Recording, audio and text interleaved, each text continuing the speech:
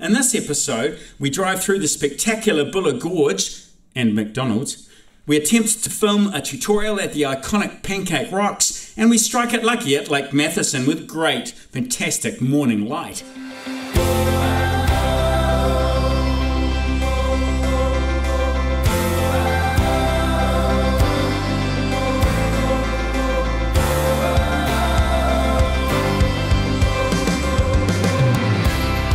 My wife and I left our home in Nelson and headed down the wild west coast of the South Island.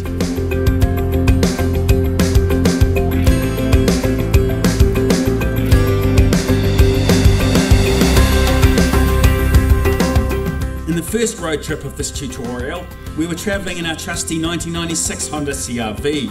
It's so comfortable, we've actually slept inside it lots. Driving down the untamed Buller River to the ocean is like passing through a portal into a different time zone. The pace of life on the coast is definitely slower. The waterways are wild. The rainforest is lush. And the surf is dangerous. In fact, my older brother drowned here way back in 1978. He was a hippie, escaping from the frenetic pace of city life. G'day, we're on the west coast of New Zealand now, heading down the Punukaiki coastline towards Greymouth. This place is quite special to my family because just down this creek here, Whitehorse Creek, is where my brother lived and died.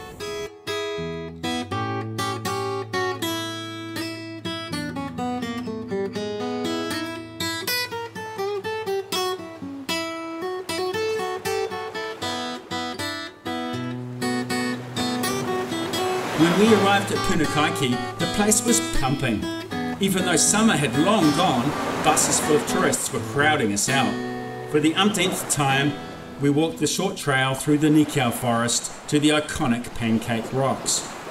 My intention was to film a short tutorial for this course, but it was too difficult as I kept getting interrupted.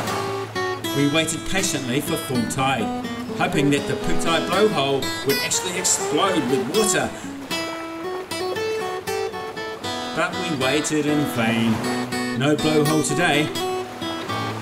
We pulled up at an isolated beach and ate lunch. Life really wasn't that bad after all.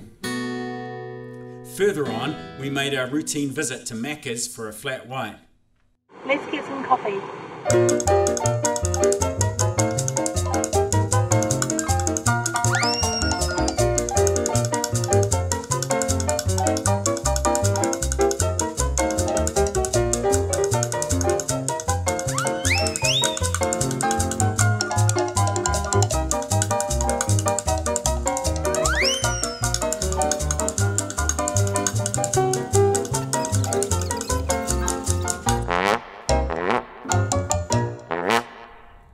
Heading south, we turned up the music and enjoyed the ride.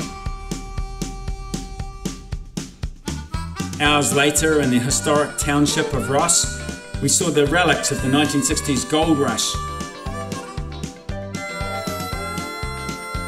And we shot a stock photo.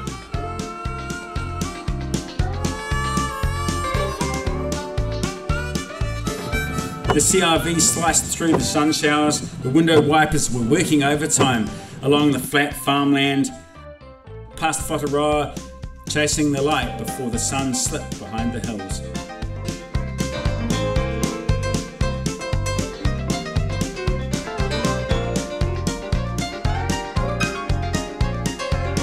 Numerous one-lane bridges are a real feature of the West Coast.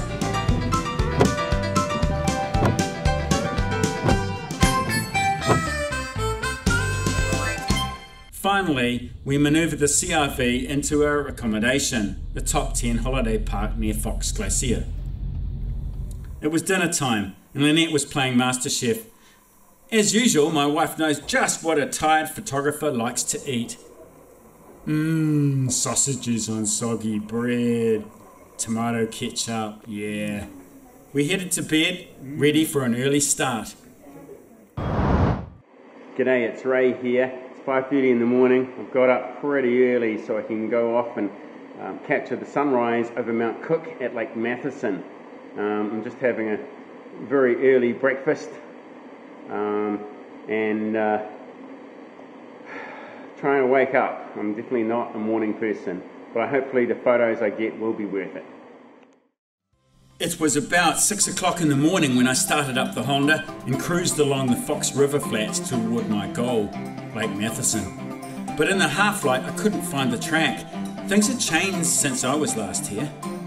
I was losing valuable time when I finally stumbled across the bridge on the easy trail into the forest.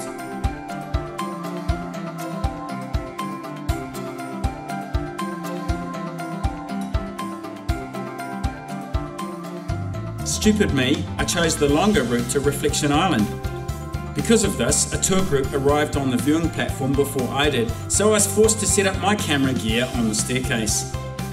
This is probably the most photographed lake in all of New Zealand, so even in autumn, the keener photographers are up bright and bushy-tailed, hence the hurry. We were all vying for space on the wooden jetty, which provides the perfect position to capture really nice reflections.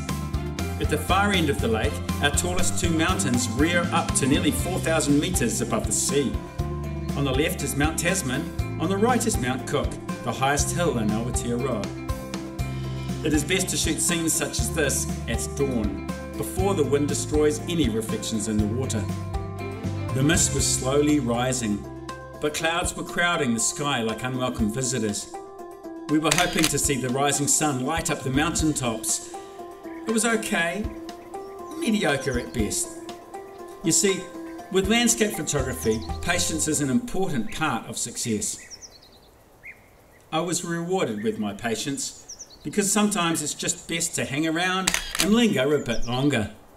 When the tourists departed, so did the clouds, and I was blessed with much better light for my tutorial. The shots look very similar. So it's important to try and strive for creativity.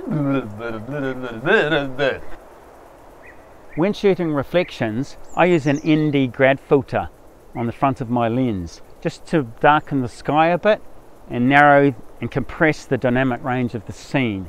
But it's important to remember that a reflection should never be brighter than its source. So the sky should always be a bit lighter than the reflection in the lake. Otherwise it can look quite unnatural.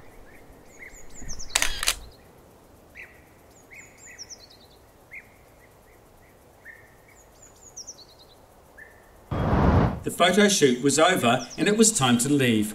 Perfect weather on the west coast is as rare as hen's teeth, so I was rather pleased with my morning's outing.